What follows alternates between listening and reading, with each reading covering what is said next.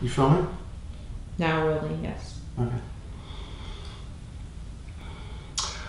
So I was just saying, if back to the limbs a bit, if you want to do an ankle really easily and simply, this is the way to do it. The inside of the ankle on a padded surface, and your hand will just fall naturally right into the cup of the joint here, around the ankle bone, goes right into this little area. I'm getting work too, you know. Ankle burn bones, working on my thumb muscle there. Then you can give that pressure for as long as you want. You can also pad it a bit. You can also put a knee into it. Do it correctly. See that? Oh wow. See that? Yeah.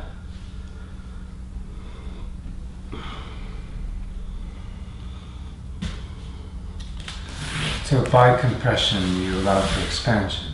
It happens naturally, Yeah. by definition. It's not compression either. It's just pressure. No compression happens. Unless you have a lung full of air. And you hold the breath, and then they press into you. Then you will be compressing the air in your lungs. Now that's a special kind of work. Don't fuck with that. No, it's true. So we were to limbs, was it? Yeah, we were going to do limbs. We did limbs. We did limbs. We did hips. Third session is what? I forget. Head. I mean. Oh yeah. It is limbs. Okay. So what we're adding now is the head. Yeah. You have a neck issue. Not anymore, but. Well, put it this way. Yeah. You mentioned it. Yeah. So there's an issue there. You must first and foremost protect your neck while we're dancing. Yeah.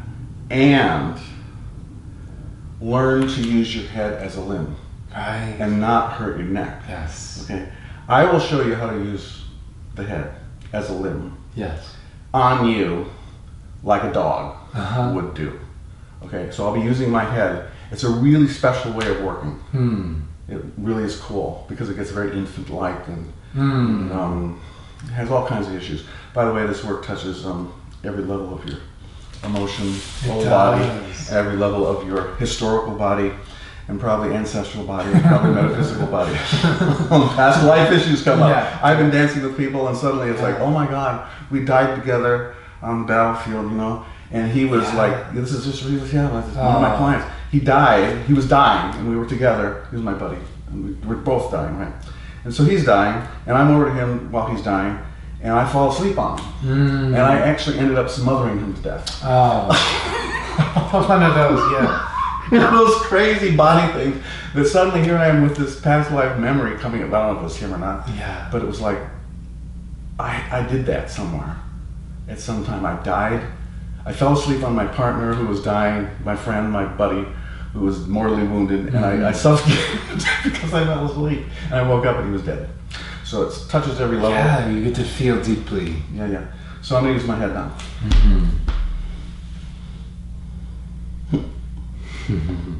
Is he really? Isn't that cute? Isn't that sweet? You just gave me your head. Just sweet. So I'm going to talk while we do this, okay? So there might be a little bit of a description of what you're actually seeing, which is the heads are connected solidly. We're connected in our heads. Our head-neck connection is very important to us, it seems to be. And I love underneath my knee there, my ear there, like, it feels like, you know, you get those bottom muscles right underneath your knee with the head. The head is a really good tool to work on the head with. Head work is awesome. And I am part Aries. Yeah, okay. So the ram. Awesome. Oh, I'm dealing with a what are you an ungulate or what are you? You're the cloven hoof, you're a form of goat. You're a form of goat is what you are, right? Yeah. I love that neck, that head right at the base of my skull. Feels really good right there. It's nice to have a partner who's big and strong. Thank you for having a big body, you know? I'll ask my brothers to do this. They're 6'6". Oh my God. Hey, where have you been all my life, my dear friend? This is not a sexual thing. It's like, I love your body. Yeah. It's very useful to me. You know, that brings up an issue, you know, in terms of partners. You end up just adoring each other and loving each other. Yeah. Whatever sex you are, And it doesn't matter what your sexuality is, you just don't have sex when you're having dance. Right. And so you get this incredible love for your partner's body and them, and it's a total friendship. And it's like you have more than one of these things going on at the same time. Yeah. 10 fucking dance relationships, like, oh my God. And then How lucky is it this? becomes the whole city. It is, it becomes the whole world. Yeah. Right, and so we are infecting, not infecting, we're inspiring. We're working through inspiration, whether it be breath or the inspiration of sight or the inspiration of actual physical contact.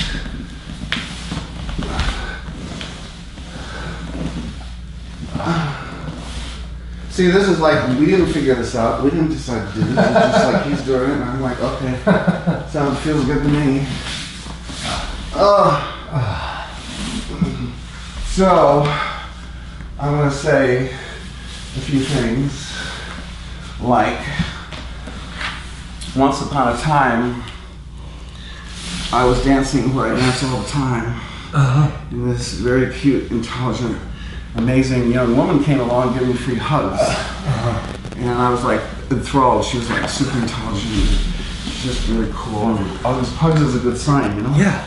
And so I started dancing with her, and I showed her basically the shit that we're doing right now, improv stuff, and she was totally onto it, you know. Oh yeah. And so I like really danced with her a lot for a while, and then I quit because I didn't want to be associated with young cute girls, right?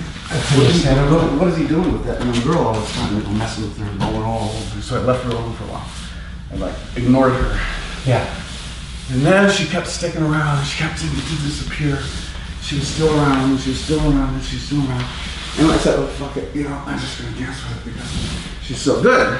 Right. So then that happened, and we just totally downloaded everything into each, put it back and forth, and so we became one. She's like super contact improv dancer partner person for me. Yeah. And I've been doing this all my life. Oh. That's how it goes. And this is what I do all the time. And this is an awesome position. This is what I do all the time. Yeah. And it's my work. That's what I do all the time. It's my medicine.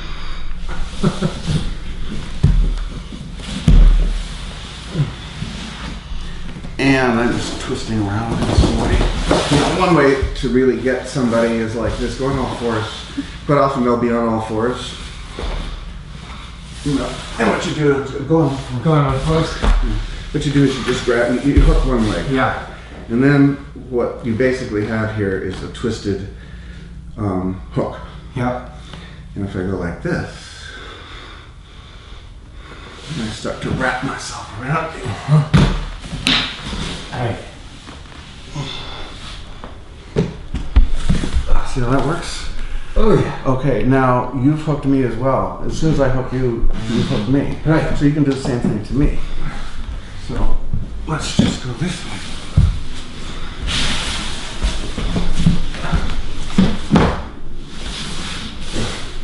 So then, who's doing it? Is it you or is it me? Doesn't matter. You know, it's hooked. Right. It seems it's kind of intimate, you know, but you have to be able to hook the leg to really have fun. Now maybe as we finish up, some more passive or still. Okay, got it. He's already signaled just by that statement that he has hit his limit, and he wants the rest of it.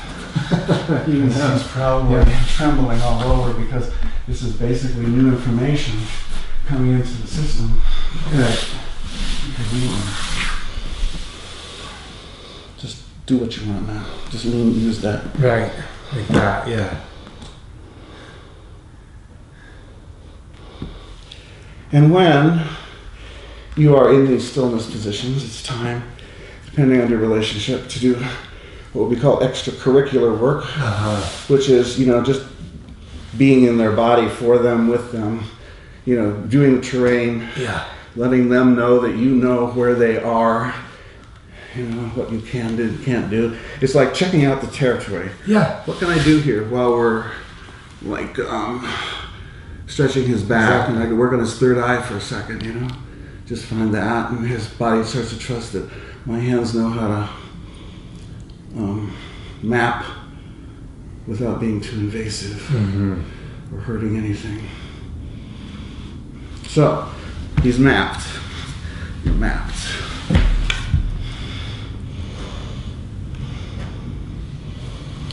Again, turning that socket in like you want it, like also come up. Levitate you. And in this position, again, if I wish. Now I could be facing your hips, but in this case I'm facing your head. Same thing. Watch what I do. Aha. Oh. How's it called the boa? There we go. See, that's one of the ultimate moves. Yeah. Right there. Oh. Oh. Okay, enough. Okay, so I hit your limit. Yeah. It's good to reach, don't you think? I'm impressed that you can go there. Right, so that's what we do. We can really give it three-dimensional core training. Yeah, needed. Three-dimensional core training.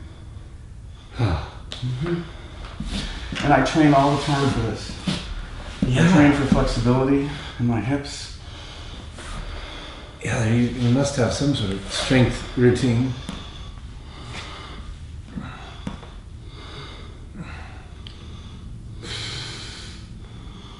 After lots of doing this, you find out favorite positions that seem to work really nicely, like this one. And then you love your person. Right. Oh, that's Just essential. give them that, parenting touch or that loving touch or something. Yeah. Of course. I have been privileged to do, this hands-on massage for years, so little details don't befuddle me. No.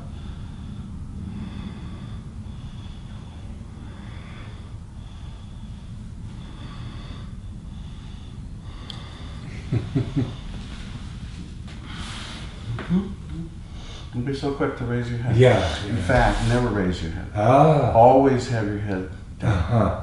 Slide off if you want, or roll off, but don't raise your head. Good suggestion. Bad habit. Yeah.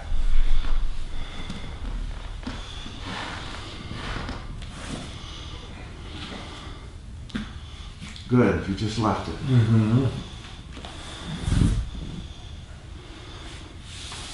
See, there's no place we're going. Just slowly.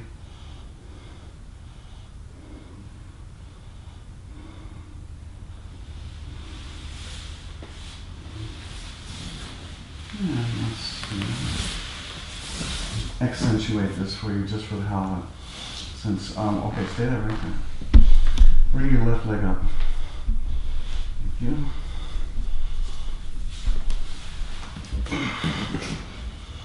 There. Oh, yeah. So that leaves the pressure off your sacrum. It totally does. And lumbar. It's not as intense. And you get to stretch one side maybe if you Right. Proportion of weight. Yeah. Meanwhile, my right thigh is being totally worked on. Right Oh, yeah. Oops. I lost the balance. I want you back. Okay. So I'm balanced. Yeah.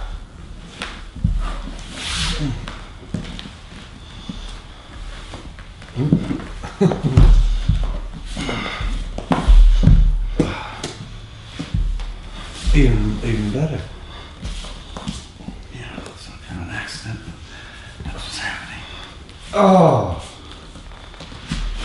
This is being invented as you speak. it's incredible. Your left leg, okay. That's what's awesome about it. It's getting a stretch into the groin. Yeah. And knee.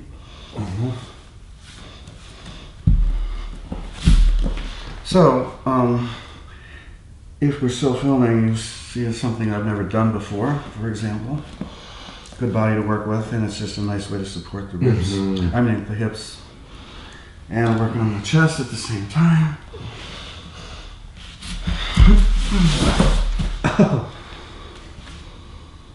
This is cool. Yeah. You quit? Mm-hmm. You have to write this one down. This is awesome. Tell me what you like about it. Anything in particular? Oh, never mind. Look, it happens when it unhappens. It's a good way to. I think I'll remember it. Well, yeah, it felt like I was the chocolate chip to the cookie dough. You want to keep going? And cut.